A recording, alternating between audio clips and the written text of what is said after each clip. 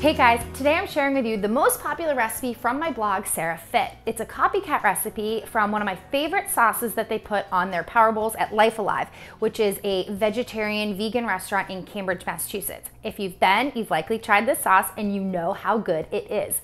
If you haven't, you need to try this sauce. I'm not kidding. It is going to transform your Power Bowls.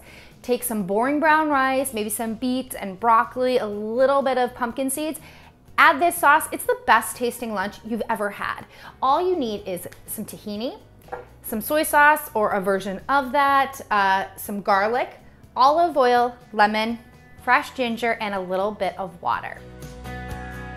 1 tablespoon of soy sauce or shoyu sauce or tamari sauce, 2 garlic cloves chopped, 2 inches of chopped ginger, 2 tablespoons of lemon juice, 1 tablespoon of olive oil, 2 tablespoons of tahini, and lastly, 2 tablespoons of water.